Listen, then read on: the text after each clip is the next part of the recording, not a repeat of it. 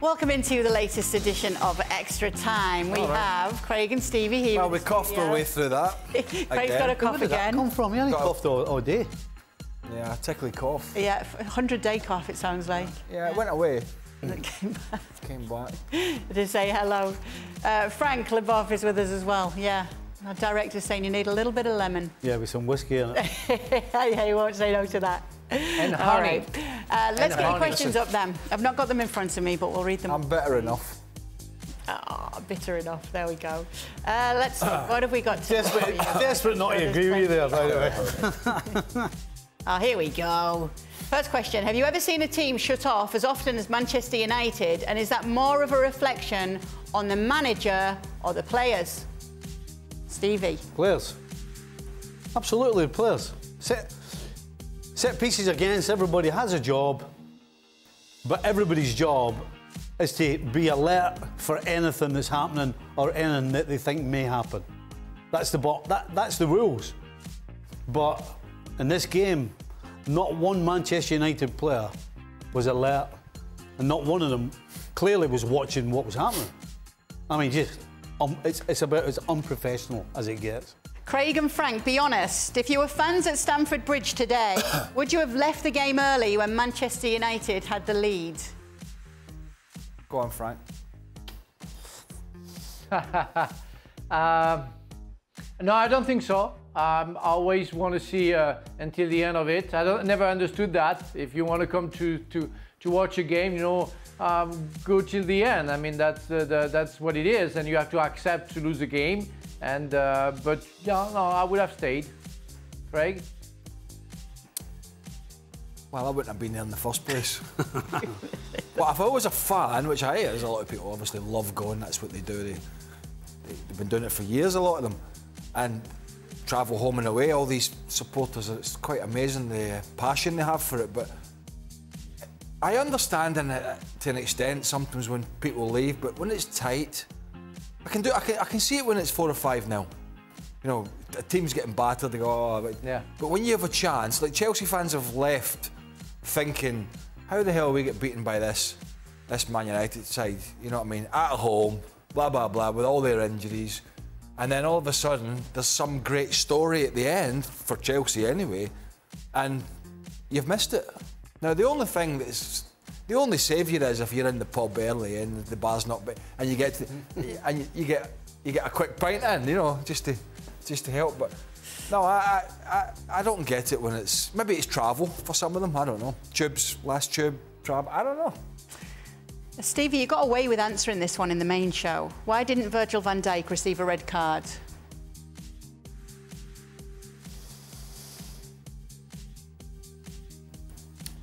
I don't know. I've got to be honest, at the time when I'm watching the game, I'm thinking, he's in trouble here. You can't grab anybody by the throat. So, I guess the only thing I can say is, this game was at Anfield.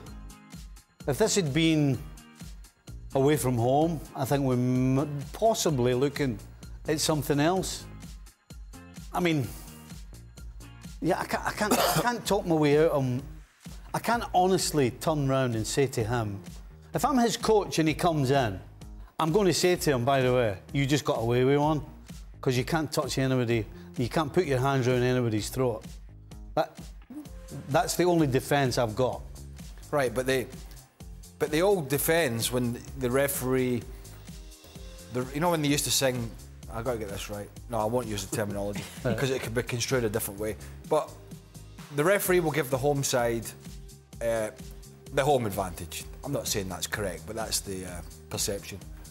That's the reality. There's a guy, well, yeah, maybe a reality, but in the modern game, there is a guy who is also officiating who's in London, and he's not going to get affected by an irate crowd who could have told the official to go and look at the monitor and potentially send the player off, which he didn't do either, it seems, because otherwise the referee, and I don't believe he was, sent over to the monitor to have a second look. It's kind of the same as, you know, we're talking on the show about the penalty kicks. Yep.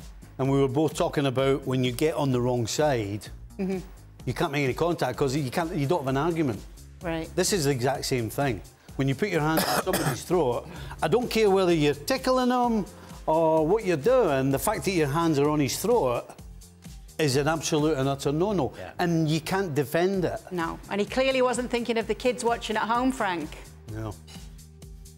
Yes, the example. You know, that's true. That's true, Kay. But I really think that he didn't get the red card because everything was done like in slow motion with very calmness, you know, from Van Dijk, that he put his throat, you know, put the guy down. The guy laid down, didn't move, and Van Dijk behaved like nothing happened.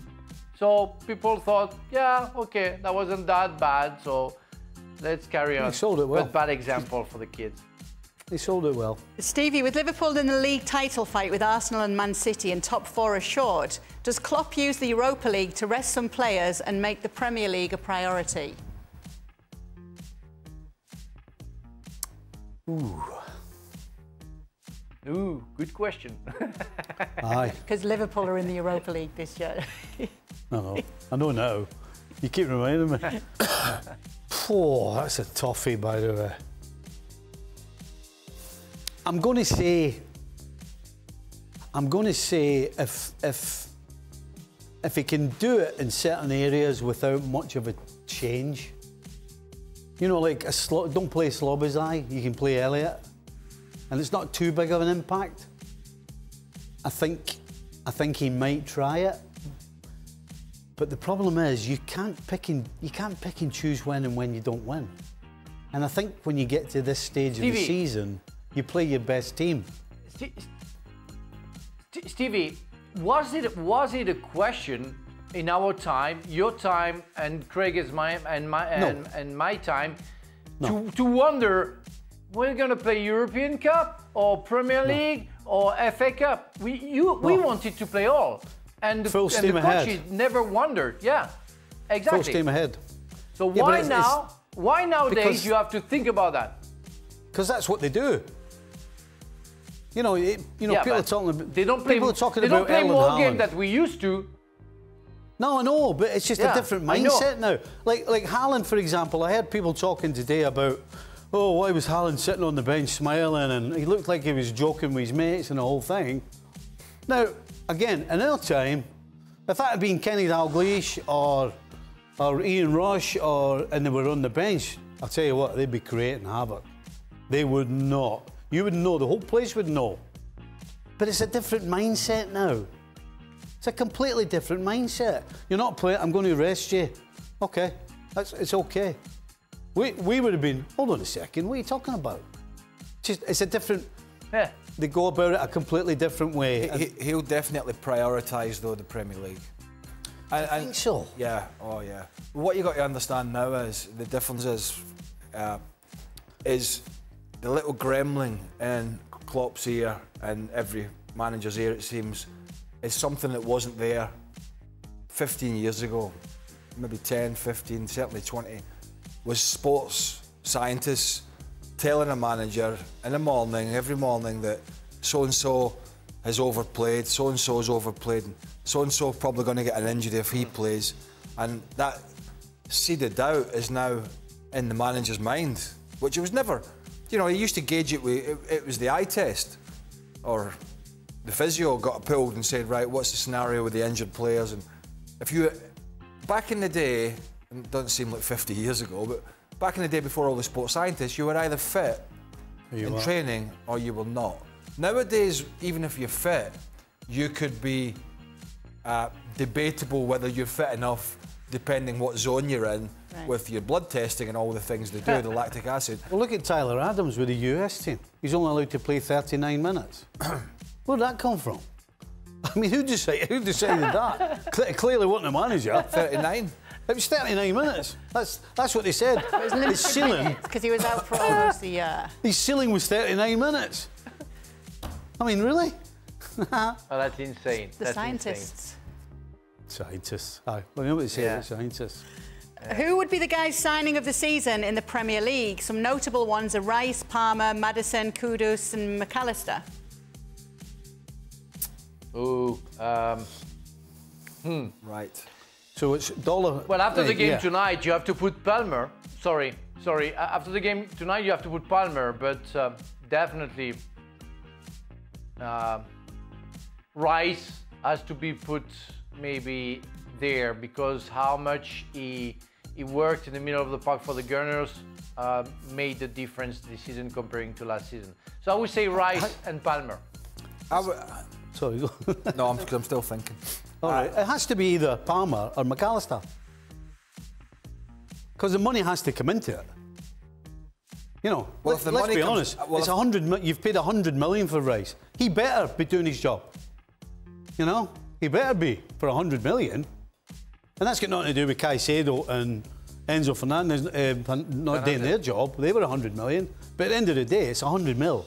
You've got Palmer and McAllister, who both have gone for around about the same type of money. I think Palmer was a little bit more.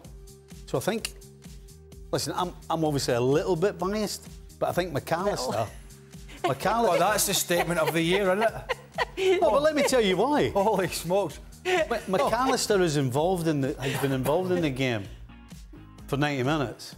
As great as Cole Palmer is, he disappears at times. But he's only a kid. He's still a young player. Maybe that'll come. So, surprise, surprise, I'm going with McAllister. I would throw in, I think Kudos for sure. I would throw in, although he's had the odd injury, if we're bringing the financial side into it as well, has there been a better value for money than Van de Ven at Tottenham? I mean, when he's not on that side, he's been absolutely outstanding. Hamstring issues apart, he has been a great signing for them. Now, what's better, I mean, for each team?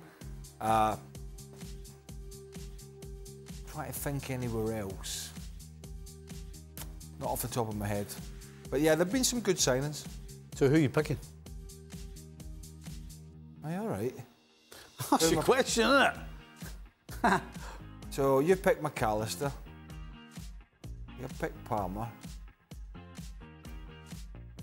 All right. For value for money, I'm going to say Van de Ven. Okay. Stevie, why not Pep Lijnders? Didn't Fagan prove a long-time assistant can be the answer and provide continuity? Also, how did you like Fagan, and what did the players think of him taking the reins at the time? Absolutely. Yeah. No, well, Paisley took over from Shankly, so that kind of broke that stigma. So to everybody, it seemed the logical move. And I mean, listen, if Joe spoke to you when he was the coach, he was talking to you for a reason, and you listened because you knew what he was talking about. So it never changed when he became the manager. It was the exact same thing. So yeah, no, it was just seemed the sensible and smart thing to do. Lijnders, I would not have argued had he gotten the job, or had they come out and said Pep Lijnders is going to take over, because I think the players would probably. Actually, let me backtrack a second. I guess it depends on the relationship that Lijnders has with the players. Let me put it that way. Because if he's too friendly with the players, because there always has to be a go-between. Like Paul and I. Paul was always closer to the players than I was. Because I had to be that. I had to be the bad cop. So it depends. It depends how close Lijnders is to the players. If you're too close, it doesn't work. But if he wasn't, if he was basically the second coming of Joe Fagan, then I would have no problem of him taking over. Might he be in your top three when you see the list of the managers that are in line for it? Yeah, absolutely. Yeah, I honestly never thought about it previously, so this question came up. But now that it's come up, I would have no problem with it. Have we got a list? Or was that an imaginary list? No, we do have a list. We've had a list on my last show of Liverpool's all the odds and all that. Yeah. Ah. He's on the list though, isn't he? I just can't remember where he is on it. So is Zinedine Zidane. Not that he's a bad manager. For Craig, start, bench or sell Jude Bellingham, Foden, Cole Palmer based on their current season? Wow. Well, you know, to be honest, just I mean, at player level alone, I'm selling Cole Palmer. You know, but he's been great. There'd been an easy answer a few weeks ago, wouldn't it? Mm. But there'd been Jude Bellingham. I'm going to start Phil Foden. I don't know if I am. Mm. Bench Bellingham, drop Palmer. Do you agree? No, I would start Bellingham and bench Foden. Frank, you get the final say. Yeah, I'm going to go for Jude Bellingham, Foden second, and Palmer. Palmer, he has the disadvantage of playing for a club is mid-table. That's why he's not at the top of the top. But the Bellingham influence in the middle of the park has been huge for most of the season for Real Madrid. We are talking about Real Madrid. So Bellingham first, yeah. There is one more question from a big fan. It's from Derek Ray. It's going to be for you, Craig. What's Derek's name in German? Is he Heinrich Reis? Tell me something. This is a burner account, isn't it? No, it's Ray.com, look. There's not. He's not sending. 40 games unbeaten and no sign of a defeat forthcoming. A Leverkusen on current form, the best team in Europe. Regards to my fellow Scots and favourite Frenchmen. There's a word for that in that's Germany. nice. The best team. What was it? That's a little sweetener at the end as well, my favourite Frenchmen. Right. Are they the best team in Europe? They're the most informed team in Europe. Right.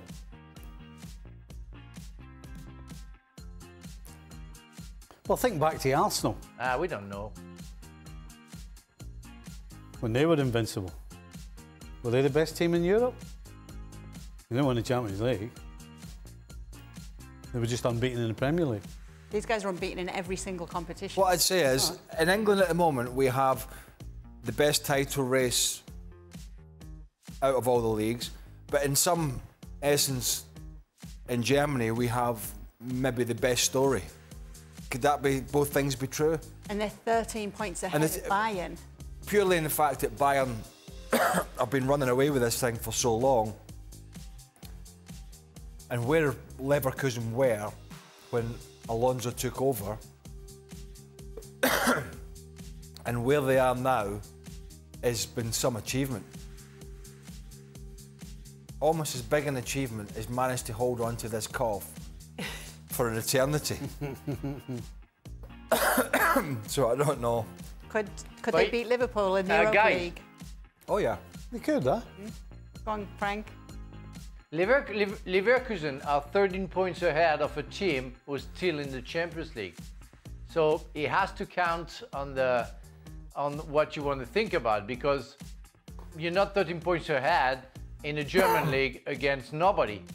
The Bayern, wherever they are right now, they're still in the Champions League. So it says a lot about the power of this Leverkusen team. But yeah, I don't know if they are the best, but they're one of the best for sure. And it's not just the fact that at the top. You know, obviously they've lost some key players as well, particularly Boniface for a long period. Yeah, Patrick Schick's there. Florian Wirtz has been brilliant. Grimaldo on the left side. We've had so many amazing performances. But how many times have they actually won games late on? Yeah, a lot. That's why it gets to a point where they'll be trailing and you just still feel they just like keep going and keep going. Like this show. You're all right. God, Leverkusen are brilliant, but the guys are not going to quite be drawn on saying they're the best team in Europe right now. Sorry, Derek. Heinrich, his name's Heinrich. All right, sorry, Heinrich. Heinrich Reis. He's tweeted that from Germany, from Cologne. Cologne. Craig, come on. Thanks so much for sending in your questions. We'll be back tomorrow to do it all over again.